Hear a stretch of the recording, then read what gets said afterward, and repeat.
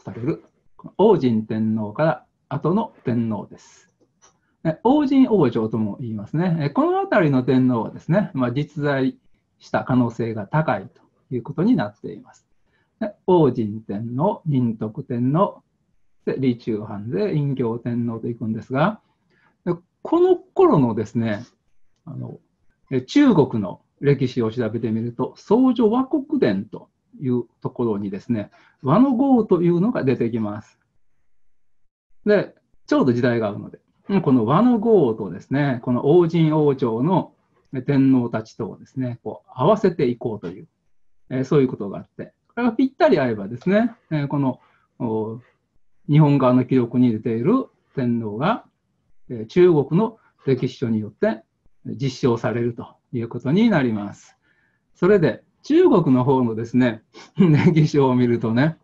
人間関係で三子して弟陳、三と陳は兄弟だと。それから、姓がいて、姓子す、世子公が使いを使わせたから、姓と公は親子だと。それから、公子して弟ブーツアスだから、公と部は兄弟だと。こうなるわけだね。三と陳は、兄弟。で、ここよくわからないけど、姓と公部は親子。公と部は兄弟と。それからこの部のですね、お手紙の中に、にわかに父兄を失いということからですね、この姓と公が短期間の間に2人亡くなったということがわかる。で、この1、2、3、4、5、倭の五をこちらに当てはめていきます。これ諸説あって、この姓公部については、3、4、5については、3、4、5、隠居、暗号、有力。これで、決まりのようなもんなんですが、問題はね、1と2なんですよね。いろんな説があってね。兄弟なんだから、李中藩説。これでいいという説がある。その他に、三陳説。から三陳説。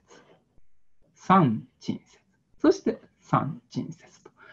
これだけ説があって。あとはですね、日本史のね、学者さんにね、研究してもらうとして、それで、特にここの部分が、この姓公部と合うとするとですね、こちらの方の年代は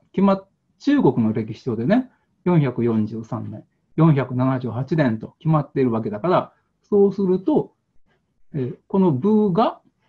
雄略天皇であるとすると、雄略天皇は478年に中国に使いを出したということで、年代が確定するわけだ。じゃあね、そのね、宋書倭国伝でね、この倭の五王たちはね、何を言っていたのかということなんですけどね、言っていたことを整理すると、まずね、こちらから使いを出すんですよね。向こうからね、それに応えて、あなたをこういう役に任命しましょうというのが返ってくるんです。で、日本がね、言っているのはね、朝鮮と日本を支配していることを認めてよと。その中に百済を入れてよということと、それから安東大将軍、これにしてください。これが日本側の要求なんです。で、向こうはね、それに対して、安東大将軍はダメで、安東将軍ならいいよと。これがネチなんです。その次のところもですね、姓の場合も、中国は安東将軍、倭国王にすると。日本は安東大将軍にしてほしいんだよね。でも、それはあかんと。安東将軍やでと。それで、その守備範囲を書いてるんですけどね、日本はね、百済を入れてほしいんだよね。でも、百済はね、入れてくれないんです。なんでかというとね、百済とね、宋も国交関係があってね、で、中国の宋から見ると、百済も宋の皇帝の、に朝貢してくる国。で、日本も朝貢してくる国だからね、そんな百済をですね、もう勝手に日本のね、支配下に入れるわけにいけませんよと。だから百済は入ってないんです。そして次、世子公ですけど、その時も安東将軍倭国王でした。次、弟武の時ですね、雄略天皇の時ですね。日本側は百済、新羅、三麻で七国諸軍時安東大将軍にしてくださいと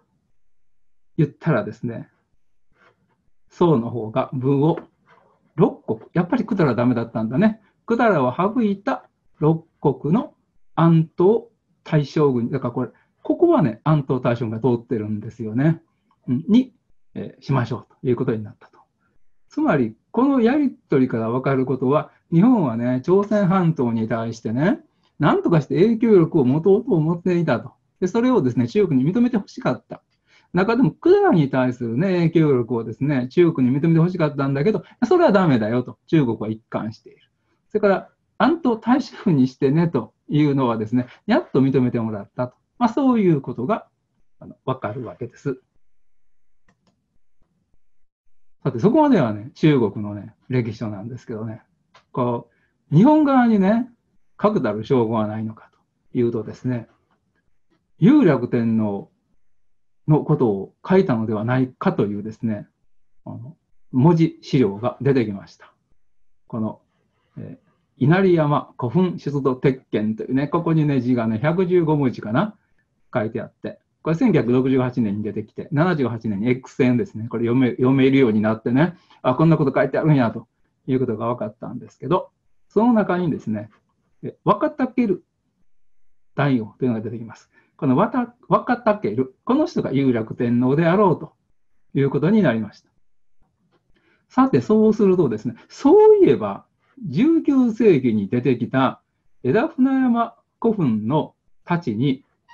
これ読めないのがあったなと、これ何があったんだろうと、分かんなかったけど、これが若武であれば、ここ字がね、読めないんですけど、こうでしょ、こうがしだからね。これが若武であれば、これが若武であるということが分かって、そうかと。じゃあ、この九州のですね、熊本県の枝船山古墳から出てきた太刀も、雄略天のことを書いてるんやということになって、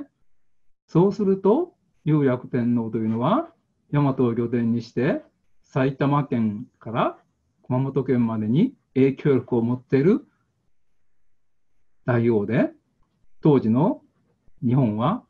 大和の勢力は、関東から九州までね、影響力を持ってたんやなということが分かって、なかなかよく、結構強い勢力やったんやなと、よく分かったなということに今なっています。